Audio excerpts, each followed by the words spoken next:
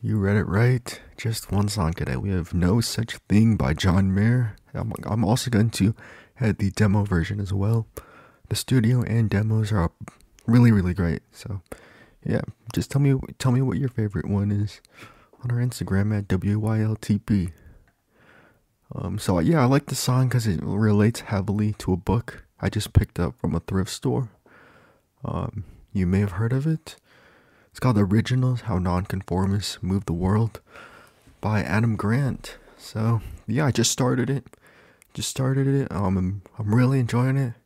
So yeah, the song popped up when I was cooking some food. No Such Thing by John Mayer, and yeah, I was like, this is really connecting to this book I'm reading. So yeah, some strong relations to the book and the song meaning.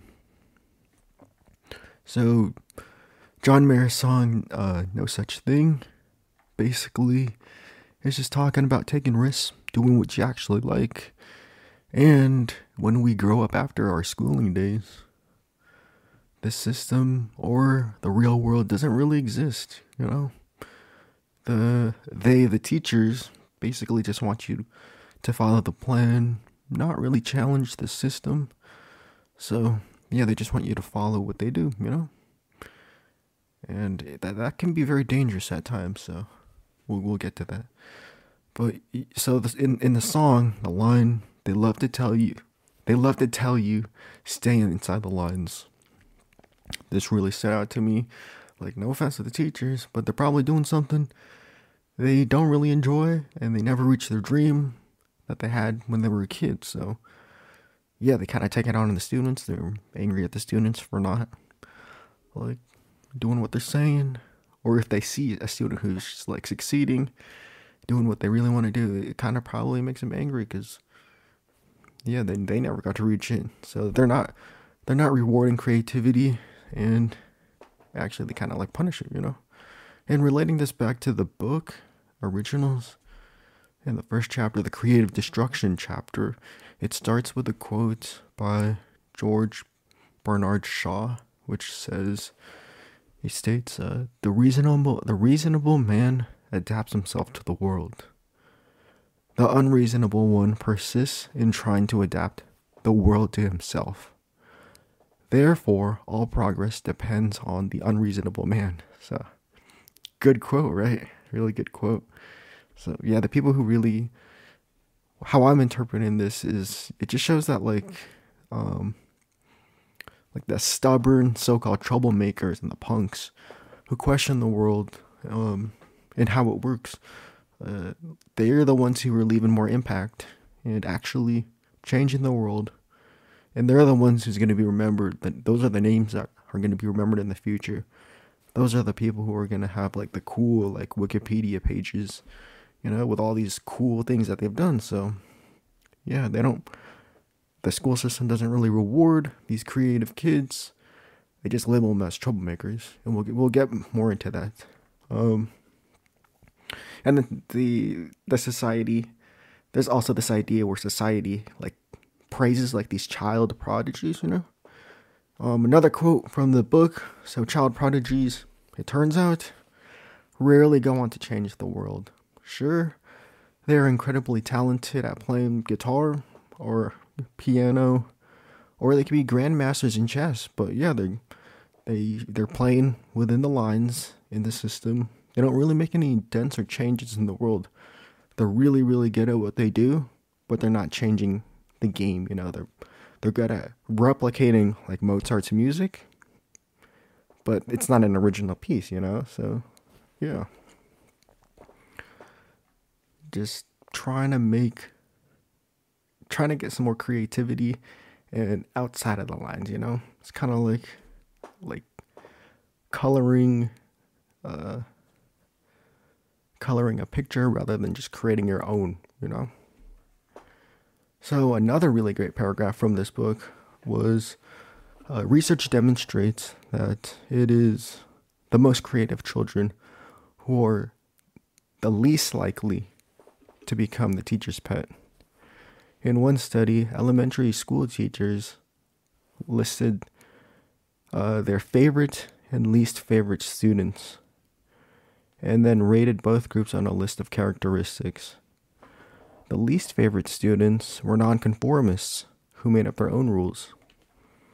Teachers tend to discriminate against highly creative students, labeling them as troublemakers. In response, many children quickly learn to get with the program, keeping their original ideas to themselves. In the language of author William, I'm probably going to butcher this last name, Dury Seawicks, they become the world's most excellent sheep. Relating this idea back to No Such Thing, basically the lyrics. So good boys and girls take the so-called right track, and always following the teachers, and not challenging the status quo. This is that traditional route that will work for most people. The right track is the safe route that society, teachers, and counselors see. But yeah, just if you want to be like everybody, you're going to be a sheep. So yeah, get them. They want you to get that job that pays enough to fill your needs, but there's no creativity in that. You're not going to change the world on this so-called right track. Great ideas and thinkers are suppressed with this idea and this way of thinking by trying to live this cookie cutter lifestyle. So it's just not, I don't know, it's, if you want to stand out, you can't just do this cookie cutter lifestyle, you know? But I remember reading one of John Mayer's Instagram posts when he didn't get to walk for his high school graduation. He was part of the band who was playing the music for the ceremony, which was kind of funny. But yeah, it's just like a fun counterculture story, challenging the system, and just John Mayer being super unconventional with his career. And there was another really great video I was watching called 20 Questions with MrBeast. It was a MKBHD video. But yeah, MrBeast said that, he said a quote that resonated with me and this whole idea of being original. He said, "You're crazy until you're successful. Until you're successful, then you're a genius." So it's pretty true, you know. So people have like this obsession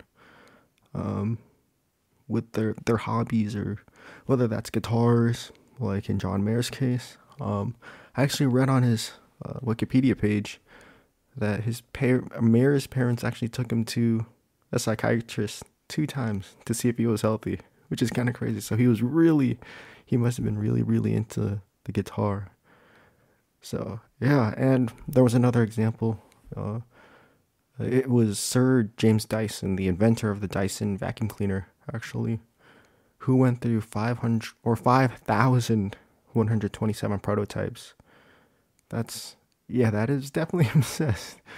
But both, were incredibly successful in their respective fields. Mayer left a dent in the rock, pop, blues, and guitar scene in general. Like, Neon is definitely one of his praise in the guitar world. It sounds amazing. It's cool. And Dyson definitely just elevated the standard of what a vacuum should be, the technology for it, and yeah, it's amazing what they've been doing. So yeah, it may seem crazy to everybody else who's living that cookie cutter lifestyle. They don't get to see their dreams come true. They don't get to leave a dent in the world after they leave. They don't really get remembered, you know?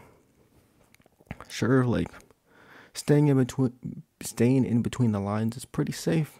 You know, but you're not going to be remembered in the future by just working like that job for that Walmart job. No offense to Walmart, you know, or the people that work there, but you could work there for 50 years and they probably won't care about you. You won't be remembered too well. Like, that's just being honest. But so yeah, low risk, low reward. Big risk, big reward. So yeah. If that's making any sense, if I'm crazy, just tell me, you know. So yeah, do what you like to challenge the status quo and be unreasonable. The unreasonable people are going to be remembered, and they're going to change the world. So Yeah, that's all. That's all for this episode. All links are below in the show notes. Follow us on Instagram at WAYLTP and Twitter at WAYLTP1. Thanks again. See you on the next episode.